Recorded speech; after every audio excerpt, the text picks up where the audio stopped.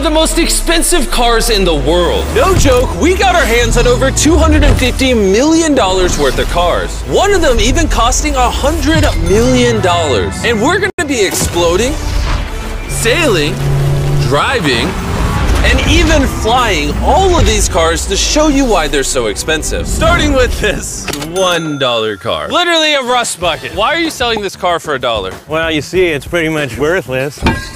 And I can't put any time or money in this thing. If you grab this $1, the deal is final. Now, obviously, this is a piece of garbage. But when you spend $20K on repairs, it actually runs. All right, let's get this bad boy started. Oh! I did not think it would start.